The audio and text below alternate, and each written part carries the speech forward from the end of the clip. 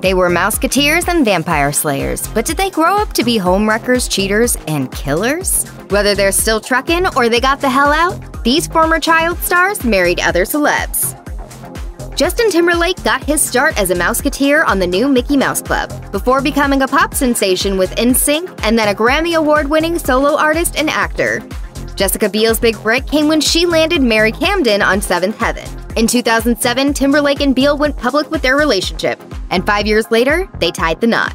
But in 2019, their marriage was put to the test when photos surfaced of Justin in a bar getting handsy with co-star Alicia Wainwright, according to The Sun. Justin quickly apologized to his wife on Instagram, adding, "I am focused on being the best husband and father I can be." And it appears Justin has been fully committed to his family. In 2021, Jessica posted on Instagram, "There is no one I have more fun with, have more laughs with, feel more deeply for, and have more history with." After landing commercial work and small TV gigs, 14-year-old Mila Kunis auditioned for Jackie on That 70s Show. And as she told The Tonight Show, she totally lied and said she was 18. "We're gonna make love, you idiot!" All right! Though they never dated during filming, about 6 years after That 70s Show wrapped, Mila struck up a romance with co-star Ashton Kutcher. They got married in 2015 and became parents to 2 children. So how did Jackie and Kelso end up reconnecting all those years later? As Mila explained to Mark Maron, "We were at an award show, and I was backstage. I was looking around, and there was like a really beautiful man from the back. And then he turned around, and I was like, oh my god, it's Kutch." Long-lasting Hollywood couples are extremely rare. But Sarah Michelle Gellar and Freddie Prinze Jr. beat the odds, celebrating their 19th anniversary in 2021. Gellar, who staked her claim to fame as Buffy the Vampire Slayer, made her first movie when she was 6 years old. The two then met on the set of I Know What You Did Last Summer. We're together because we like each other and we make each other laugh. 5 years later, they got hitched. Sarah Michelle told Us Weekly that the key to a successful relationship involves putting in the effort, adding, "You have to put the work into a relationship. And we live in a very disposable society, and people don't want to have to work. They want immediate reactions. They want immediate responses." Boasting a powerhouse set of pipes, 13-year-old LeAnn Rimes' rendition of Blue went straight to the top of the charts. With multiple Grammy, CMA, and ACM awards to her name, the star has been selling out stadiums around the world for years. But when LeAnn fell for her co-star Eddie Cibrian on the set of 2009's Northern Lights, things got really messy. "You give a guy good sex and a hot meal, and now he's asking you to marry him." At the time, LeAnn was married to former backup dancer Dean Shermay, and Eddie was married to Real Housewives of Beverly Hills star Brandi Glanville. After the news of the affair was reported by Us Weekly, LeAnn tried to brush off the rumors, but the cat was already out of the bag. She later recalled to People magazine, "I hate that people got hurt, but I don't regret the outcome." After finalizing their divorces, the pair got hitched in 2011. And after more than 10 years together, they still appear to be going strong. To celebrate a decade with her man, LeAnn posted to Instagram, "Thank you for being a safe place to finally rest my heart. You are the biggest cheerleader in my life. I look forward to our continued journey." Silver screen icon Natalie Wood will always be remembered for Miracle on 34th Street and her star turn as Maria in the original West Side Story.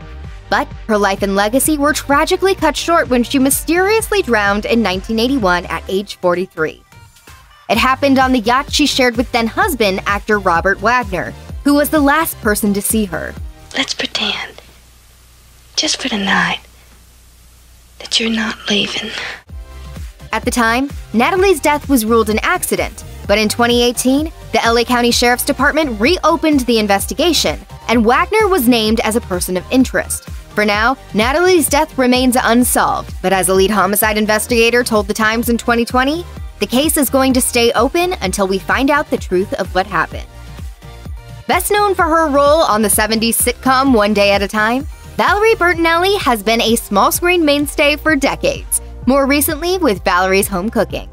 When the fresh-faced actor married late rock icon Eddie Van Halen, fans were shocked. In her memoir, Enough Already, Learning to Love the Way I Am Today, Bertinelli wrote, "We were portrayed as a mismatch, the bad boy rock star and America's sweetheart, but privately, Ed wasn't the person people thought he was, and neither was I."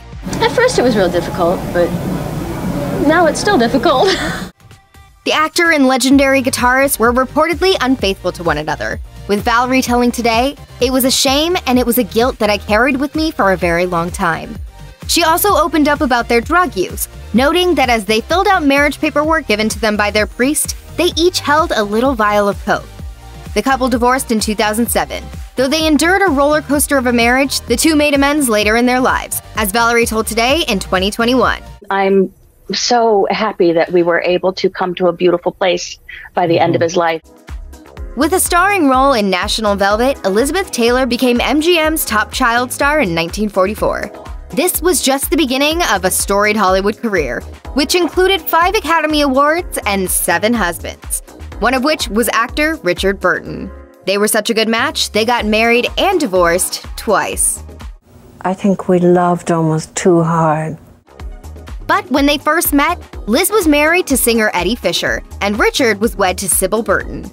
Of course, the tabloids had a field day with the scandal. But the fire couldn't burn that hot forever. According to the book Furious Love, Liz later recalled, "I don't want to be that much in love ever again. I gave everything away. My soul, my being, everything." Melissa Gilbert won the hearts of America playing half-pint Laura Ingalls on Little House on the Prairie. She met her hubby, actor Timothy Busfield, at a bar in 2012, with Timothy telling Michigan Live, "I was just going out to get a slice of pizza and a beer and watch sports on TV. Then I saw her smile, and I was gone." We immediately fell in love. Immediately. A year later, the couple tied the knot in 2013. Gilbert had previously been married to actors Bo Brinkman and Bruce Boxleitner. But Melissa and Timothy seemed to be perfect for each other. In a 2009 Instagram post, Gilbert gushed, "6 years ago today, I married my soulmate. I have never been more content, more cherished, or happier. Every day, even the difficult ones, is filled with a joy I never could have imagined." After Usher discovered him on YouTube, Justin Bieber went on to become one of the world's best-selling recording artists.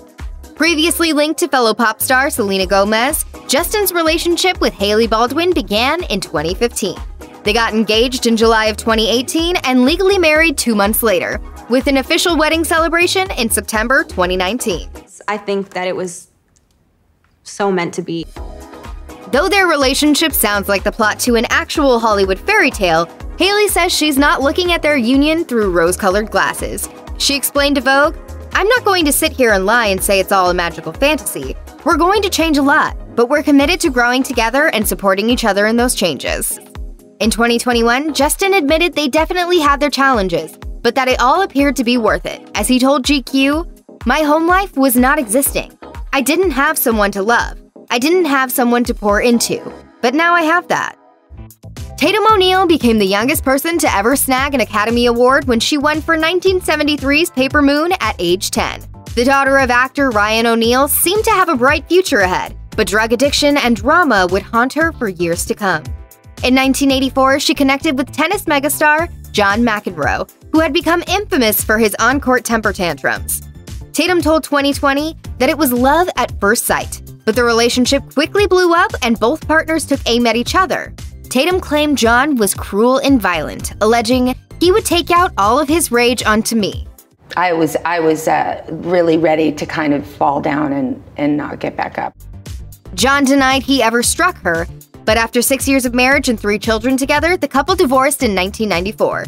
In his autobiography, You Cannot Be Serious, John alleged of Tatum, "I think she'd realized she was such trouble and so incapable of being the wife that I wanted that eventually I'd be happier with someone else." Corey Feldman started booking commercials at age 3. The actor and producer has appeared in dozens of films and TV shows throughout his decades-long career, but the star made headlines more often for his complicated off-camera life, and that included everything from a difficult childhood to a history of drug abuse.